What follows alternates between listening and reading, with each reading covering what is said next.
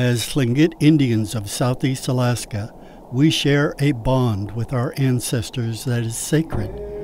Our ancestors tie us to our history, our customs, our very identity. To honor them and stay connected with our past, we carve ceremonial hats in the form of animals representing our clan crests. Some are hundreds of years old.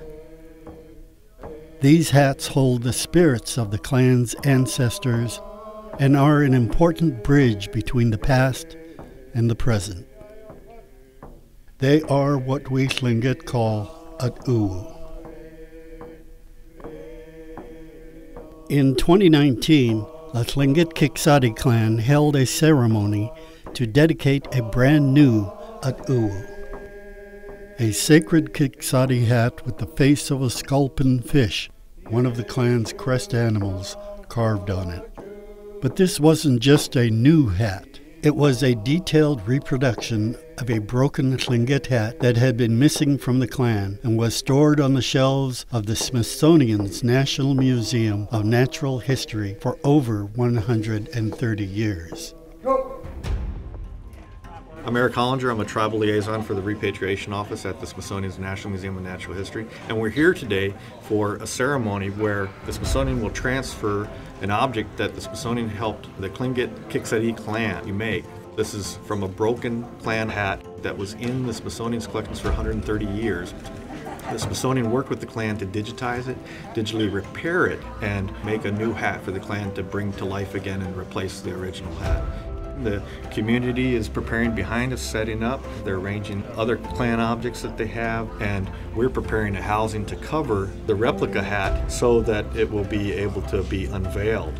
We are ready to bring in the old sculpin hat and the new one.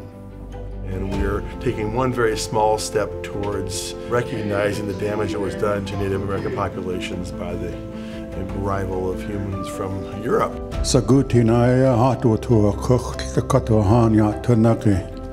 the whole idea of 3D scanning opens up a whole new world of sharing the content between the museum collections and the tribe. I feel a great sense of relief and happiness that we're finally here today. We're breathing life back into something that we thought was dead a long time ago. This is the way life should be. That's someone you've given up hope of ever seeing again, and suddenly they come walking around the corner.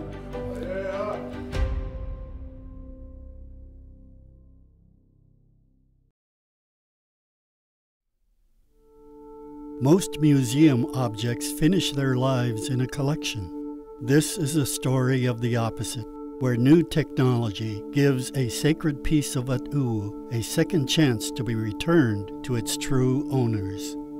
In 2014, Ray Wilson Sr., leader of the Kiksadi clan of Sitka, Alaska, traveled to Washington, D.C. to meet the original hat and begin the process of making a new replica hat.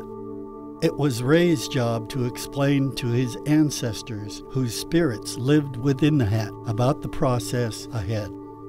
I'm here to try to explain to you what's going to happen to you.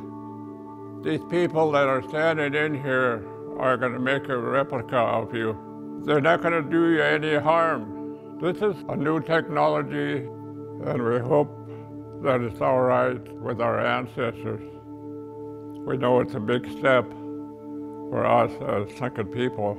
Eventually, you're going to get back to Alaska to go back home. The spirits in these hats are powerful, and I believe that they're coming back to help the Tlingit people.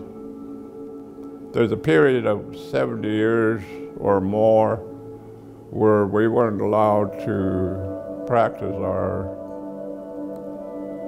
culture. All that history is lost. So we're trying to get it back. In a traditional museum repatriation, important objects are usually just returned to their rightful owners. But the old sculpin hat was badly broken, and the Kiksadi wanted a hat they could use in ceremonies. For a long time, we've asked the question, how are we going to use this new technical age? How is this going to help our children down the road? So they decided to take a revolutionary new path combining cultural traditions with cutting-edge technology. Yeah, we'll now ask our Eagle brothers to move the hat over to the digitizing table. With the go-ahead from Ray, Smithsonian's Digitization Program office got to work. Previous analysis of the hat revealed 175 holes where hair, feathers, and skin of ermine, deer, eagle, and swan had been attached. The markings told of the hat's history, but cracks also left it too fragile to wear again. So the wonderful thing about 3D scanning is we're able to document the object, capture it from all the different angles, bring that data back into the real world through 3D printing, through CNC machining, and all of that is done without touching the object. So it's an extremely non-invasive process. I can hand this over to you, and what you need to do is just press that up, and that turns it on. Kagwantan clan leader Andrew Gamble was the first to use the scanner. In Tlingit culture, work on at uwu is to be carried out by members of an opposite clan, so it was important that Andrew from the Wolf clan began the scanning for his Raven brothers. And I'll slowly rotate the object for you as you move up and down. The initial idea for the project began in 2012. Harold Jacobs, cultural specialist for the Tlingit and Haida Central Council, saw the broken hat and asked about restoring it. Scan to the top, and then scan to the bottom, and then rotate it just a little bit. First, the size and shape of the hat was captured. If you get a little bit closer to the object, you'll see it pop up on the screen. There you go. You're in the sweet spot. Next, precise color information was measured. I'm getting enough resolution that we'll be able to replicate all these individual carving marks. After a day of work, the team pieced together the hat's digital presence. First shape, then color. But there was still a piece missing.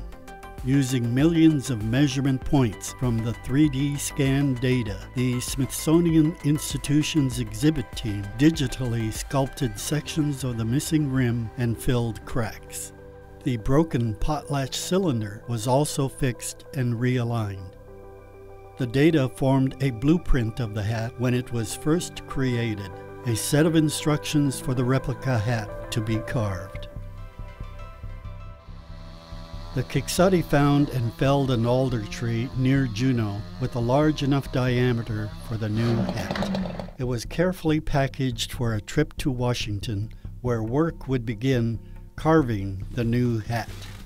To get started, the 3D scanning files were translated into a series of commands telling the mill what direction to move and how deep to carve. From a cultural perspective, getting started also took careful consideration. Like with the scanning, it was important that members of an opposite clan carve and paint the hat. Smithsonian Exhibits model maker Chris Holschwander was adopted by the Kiksati's opposite clan, the Kagwantan.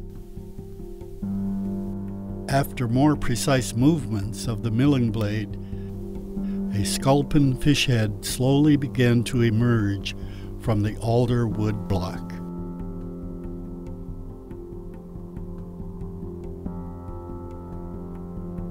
Ray Wilson asked Daishiton clan leader Joe Zuboff to supervise the final touches.